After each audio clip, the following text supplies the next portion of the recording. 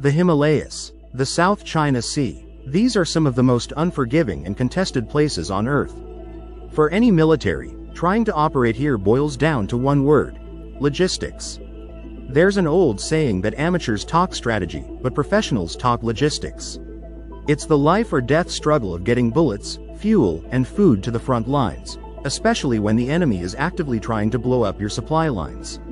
A single broken down truck or well-aimed missile can leave an entire unit stranded and helpless. But what if you could sidestep that danger? What if you could build a supply chain that's resilient, decentralized, and almost invisible to your opponent? China thinks it has just unveiled a new weapon that does exactly that.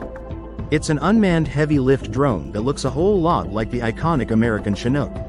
And it's a logistical game-changer that could give the People's Liberation Army a massive upper hand in any future fight.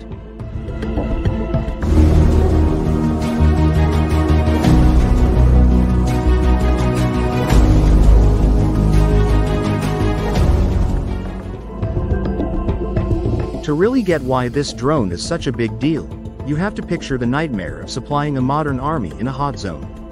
Let's start with the Himalayas, the site of the tense border standoff between China and India. This is a region of insane altitudes, thin air, and brutal weather.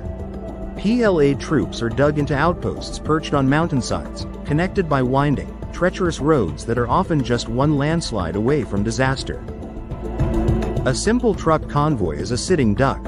It's slow, it's loud, and it's stuck on predictable routes that are ridiculously easy for artillery or an ambush to target. When winter hits, heavy snow can shut these roads down for months, completely isolating troops and making any serious military operation impossible. Manned helicopters are an option, but a risky one. The thin air at high altitudes wrecks a helicopter's performance and how much it can lift. Plus, a manned helicopter is a huge asset. Losing one, along with its highly trained crew, is a major blow. PLA publications have stressed for years that logistics are the single biggest challenge to keeping soldiers deployed in these high-altitude regions. Now, let's swap the mountains for the open ocean, the South China Sea. The challenge here is different, but just as tough. China has built a string of fortified artificial islands to back up its territorial claims. But these island fortresses are, well, islands. They are isolated garrisons that depend entirely on supply lines stretching hundreds of miles across the water. A big supply ship is a slow, obvious target for submarines and anti-ship missiles. A large transport plane is a bright blip on a radar screen, vulnerable to fighter jets. In a conflict, an enemy like the US Navy could set up a blockade and essentially starve these garrisons out. It's a critical weakness that threatens China's entire island building strategy. For the PLA, solving this puzzle isn't just an operational problem, it's a strategic emergency. And that brings us to the Boeing T-1400. Unveiled after a successful first flight, this tandem-rotor unmanned helicopter is Beijing's answer to the tyranny of logistics. Developed by a private company called United Aircraft, it's a machine built for one main reason: to haul heavy loads into dangerous places without risking a single human life. Let's look at the numbers, because they tell the real story. The T-1400 has a maximum takeoff weight of 1,400 kilograms. More importantly, it can carry a payload of up to 650 kilograms, either packed inside its cargo bay or slung underneath. To give you some perspective, that's more than 10 adults. It's a huge amount of ammo, dozens of cases of medical supplies, or enough hot food and water to keep a company of soldiers going at a remote outpost. But maybe its most critical spec is its service ceiling, 6,500 meters.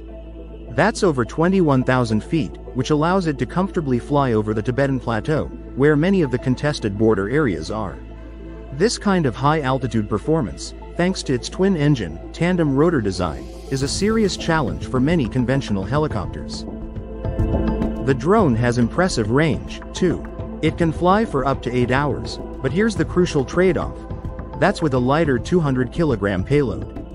If you load it up with a heavier 500-kilogram payload, you still get over 2 hours of flight time, more than enough to make a critical delivery. Finally, it's designed for intelligent, autonomous flight. This isn't just a remote-controlled chopper. It's a smart logistics platform that can navigate tricky terrain and bad weather with minimal human input. It's what some have called the pickup truck of the sky. If you're finding this look at the future of warfare as fascinating as we do, take a second to subscribe and hit that bell icon. We break down the tech and strategy shaping our world every week, and you won't want to miss what's next. So, China has a new heavy-lift drone. What does that actually mean on the battlefield? How does this change the balance of power? Let's go back to the Himalayas. With a fleet of T-1400s, those treacherous mountain roads suddenly become a lot less important. Instead of slow, vulnerable convoys, the PLA can fly supplies directly to their high-altitude outposts. These drones can operate at night, in bad weather, and through terrain that would be a death trap for manned aircraft. They can fly low through valleys to stay off radar or cruise high above the peaks. This creates a resilient and unpredictable flow of supplies, allowing the PLA to sustain a larger and more active force on the border. That puts immense pressure on Indian forces, who may not have anything like it. Now, think about the South China Sea. An American naval blockade just got much harder to enforce. Trying to stop a few big supply ships is one thing. Trying to spot and shoot down dozens, or even hundreds, of small, autonomous drones coming from all directions at different altitudes. That's a whole different nightmare. These drones can create a decentralized intelligentized supply web that's incredibly difficult to break. One T-1400 might not carry as much as a C-130, but a swarm of them working together can. PLA exercises have already experimented with drone swarms to get supplies to troops under fire, proving they can keep units fighting longer. And here's the core of the advantage. It takes the human cost out of the logistics equation. A commander would think twice about sending a manned helicopter and its crew into a heavily defended area on a, maybe, mission. But an unmanned drone? That's a risk you can take. You can send a T-1400 to resupply a besieged island or a frontline unit low on ammo, knowing that even if it gets shot down, you haven't lost a pilot. That completely changes the math for commanders. It allows the PLA to be more aggressive, to take more risks, and to sustain operations in places that used to be considered far too dangerous. And this drone isn't some standalone project. It's part of a massive, state-directed push by China to dominate future warfare with unmanned and intelligentized systems. From robotic excavators and trucks to a newly revealed drone aircraft carrier, Beijing is building an entire ecosystem of robotic warfare. This intense focus on logistics is especially telling. Stealth fighters and aircraft carriers get the headlines, but strategists know that wars are won or lost in the supply chain. By cracking the problem of high-risk logistics, China is laying the foundation for a more agile and resilient military machine. And here's the really clever part. On paper, this drone is for civilian use, firefighting, agricultural spraying, and disaster relief. This dual-use strategy is classic Beijing. It lets companies like United Aircraft develop and mass-produce the technology for the commercial market, which refines the platform and brings down costs. All the while, they're perfecting a system that's tailor-made for military use whenever it's needed. Of course, the United States and its allies are in this race, too. The U.S. Marine Corps has been experimenting with unmanned logistics for years, and private companies are developing their own cargo drones. But the debut of a mature, heavy-lift platform like the T-1400 sends a clear signal. China isn't just catching up in this field, it's taking a leading role.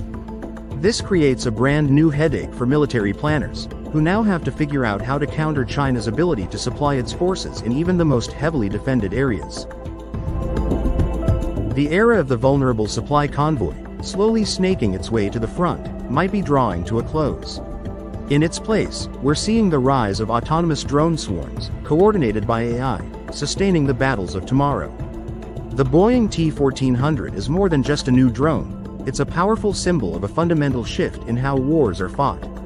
It uses the technology of the future to solve one of the oldest problems in military history. In doing so, it gives the PLA a real, powerful, and potentially decisive advantage in the world's most critical hotspots. This isn't just an unmanned Chinook, it's a preview of the intelligent, unmanned battlefield of the 21st century, and China is making it very clear that it plans to be a major player. What are your thoughts? Is this drone the game changer it seems to be, or is it getting overhyped? Let us know in the comments below. And for more deep dives into the tech that's shaping our world, be sure to check out our other videos. Thanks for watching.